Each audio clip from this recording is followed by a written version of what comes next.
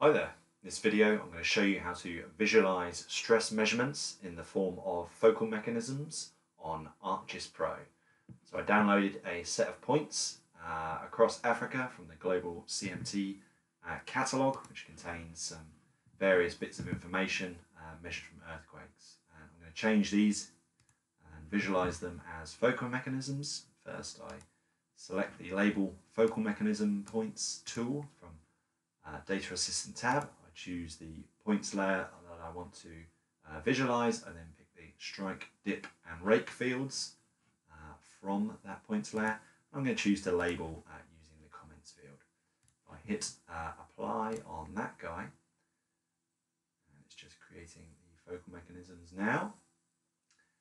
And there we've created focal mechanisms from stress measurements.